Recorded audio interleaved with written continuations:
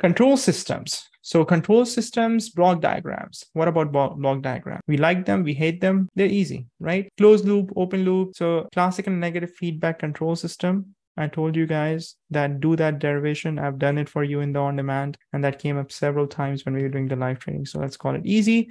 Controller performance, steady state error. If you use the final value theorem, easy.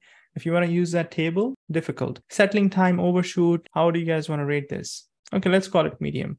I think it's easy stuff, to be quite honest. Once you have put the given second order control system or the first order control system in the standard form, it's not too difficult to figure out what's going on and isolate those parameters and then comment on what is the peak time and this time and that time. Anyways, let's call it medium.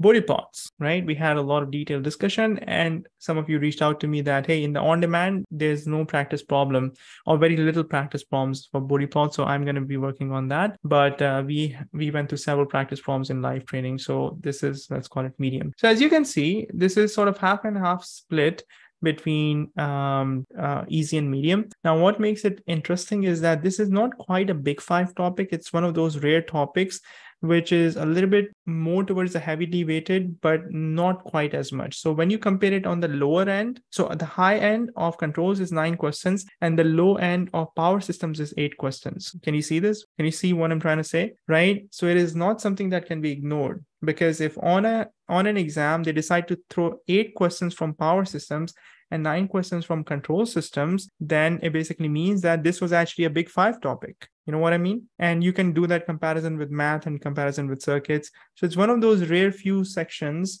that is not quite big 5, but it requires deep understanding. And I think the session we had for this was also a 3-hour long session, if I'm not mistaken, right? So how do we tackle this? I would say look at it in, this is essentially where we started improvising, remember? So you can get overwhelmed by the amount of content there is in the on-demand course. But when you look at it piece by piece, okay, I have a second order control system and they can ask me overshoot percentage, they can ask me settling time, they can ask me peak time and this and that. I can deal with that when I put it in standard form. Same thing for the first order control system, right? Transfer functions, I can deal with transfer functions. I can isolate the zeros and the poles and create the transfer function, figure out the gain, right? Body plot, I can be given a transfer function, link it with a body plot. I can be given a body plot and I can link it to a transfer function, right?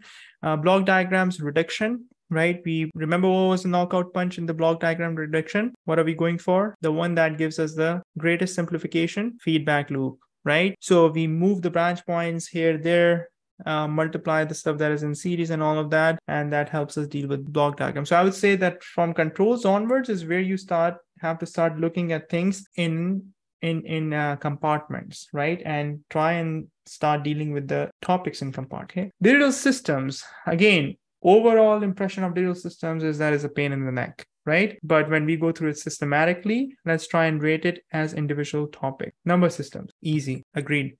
Boolean logic, easy. Logic gates, easy. K-maps, easy. Flip-flops, hands down, hard, correct? State machine design, guys, I would say it's easy. Okay, so let's call it medium, all right? I think it's easy. PLA-PAL, easy. Timing, yeah, let's call it medium. It can be difficult as well. Now you take a step back, see how many E's we have over here, right? We have a hard over here. Now the funny thing is, guys, when you look at the NCA sample exam, right? And I'm going to talk a little bit more about that later on. The problems that they have for flip-flop is a piece of cake in the NCA sample exam. It's actually a very easy problem, especially after having gone through the circuits that we've gone through, digital circuit, right? And I personally disagree with it, but I'm going to leave this as medium. But to be honest, I think this is an easy topic. So when you take a step back, granted, there are some overwhelming, concepts, right, in here, but overall, this is pretty doable. And you should put some extra time and effort in it because it is a heavy hitter on the exam, okay? And how do we do it? Compartmentalizing, dealing with the easy stuff, tackling the hard topics and medium topics, okay?